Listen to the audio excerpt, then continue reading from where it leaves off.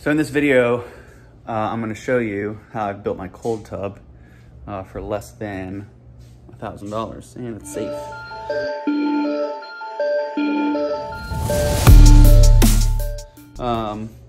So, first things first, we've got this massive 100-gallon Rubbermaid tub. We've got a pump. And we're gonna see what this looks like. Oh, and we got a filter. So we're gonna put this filter on there too. So it's gonna run the water will run from the tub. We're gonna drill 2 holes. Let's see where we circled. I'm gonna drill 2 holes. And then we're gonna have these guys that sit there. And then it's gonna run from the tub into the filter, into the pump, and then through the chiller. So we're gonna get to work on this thing and see how it goes. It's my first time ever building one, so I guess we'll find out.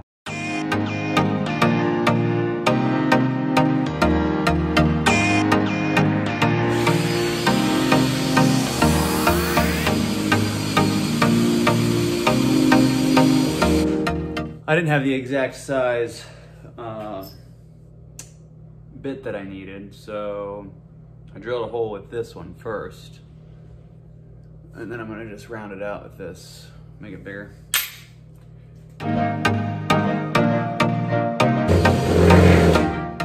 Also don't recommend doing this inside. It's much messier than I expected.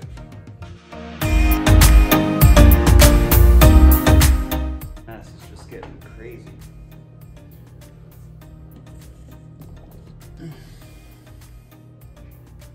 It's everywhere. Little tiny pieces just everywhere. All right, so now we have our drain pieces ready. Not drain, but pump pieces ready. The pieces that'll pump the water from the, so we got one here. And we have another one right over on this side. I've got to get this mess cleaned up, and then it'll just be basically putting it all together and seeing if it works. All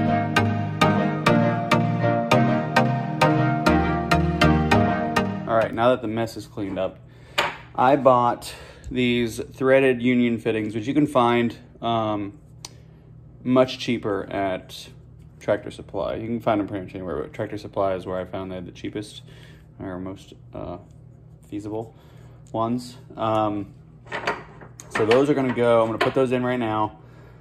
Then I have these little 1/2-inch fittings, which I'll show you,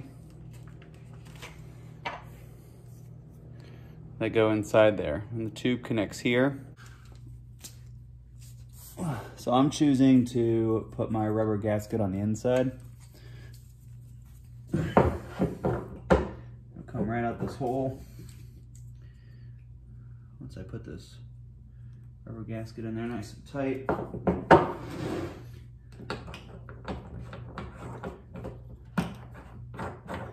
And then just basically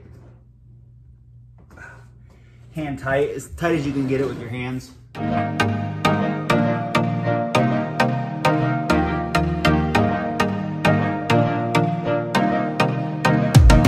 Next thing is gonna be these little 1/2-inch, and the reason I got 1/2 inch is because my tube is 1/2 inch. So these little 1/2-inch things screw right in here for my tubes. Now, I am gonna put some Teflon tape on here. This is just so that it seals real good.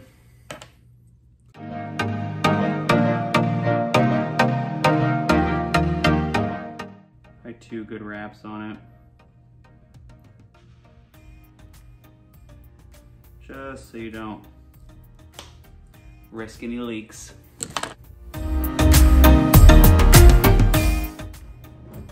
All right, next is gonna be the filter.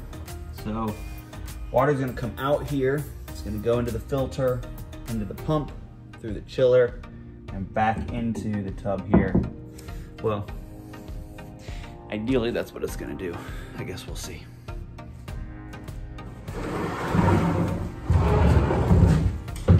I'm trying to do now is get the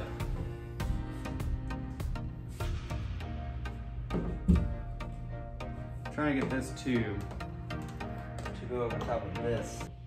Got it. All right, so now I can lock this on here. Honestly, I don't even know if the filter needs to go first or if the pump needs to go first, but I guess I'm gonna find out shortly. Now I need to figure out how to hook the filter to the pump. This is my filter. Really hectic up here. So it's not gonna fit in there. So what I think I need to do is, I bought tube. I think I need to replace this line with a line that I have.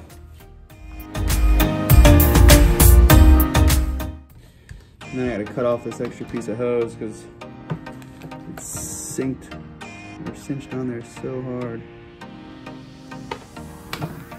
So then what I can do is I can use my hose that I bought, put this thing back on there. This hose is a little bigger, so on this end of it, I'll have to make sure and clamp it down real good. But on the other end of it, it'll fit a little better.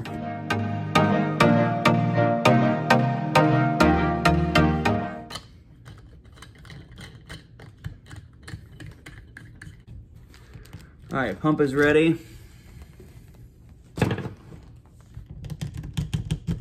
Filter's ready. We're gonna go ahead and move this operation outside. All right, so this is where we're at. We got the tub out here. Okay. We have our two. This is out, so water comes out here. Flows through the filter, maybe.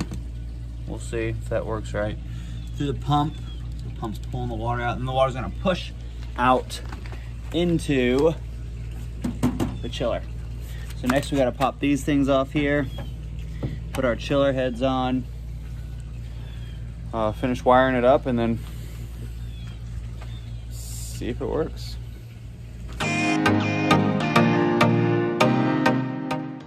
The water's gonna come in on this side, get chilled, push out here, back into the tub.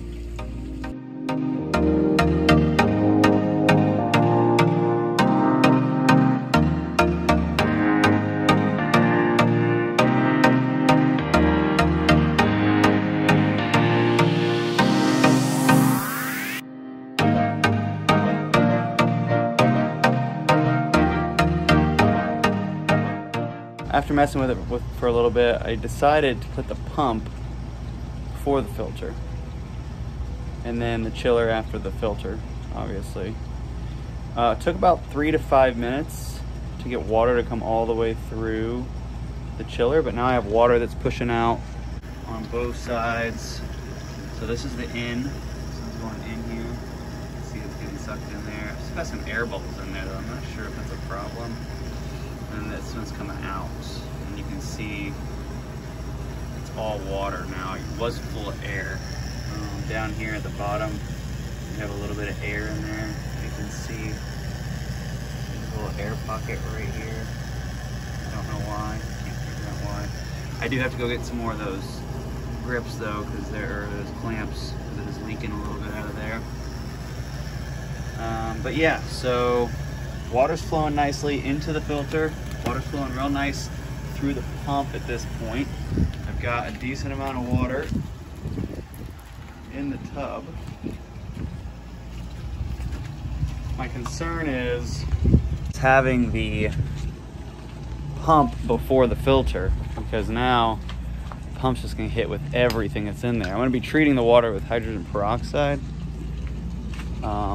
Keep it clean, free of bacteria. But yeah, so we'll see. I'm gonna give it an hour. I set it on 55 for the first dip. So as you can see here, says it's 77 right now. I have it set to 55. And it's just gonna go until it hits 55 degrees pretty much. Kind of a mess. I'm gonna clean this up. All right, so I had to upgrade the chilling unit to a 1/2 horsepower.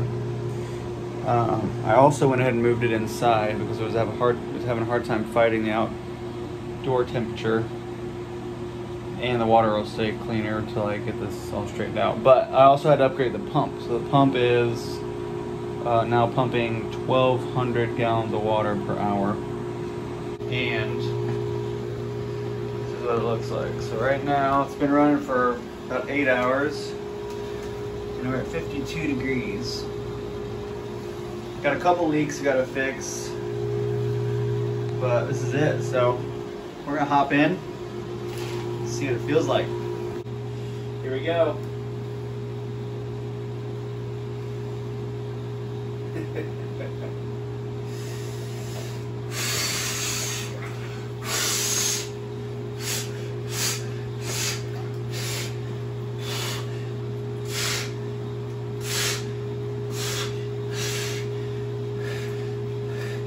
52 degrees. Yeah.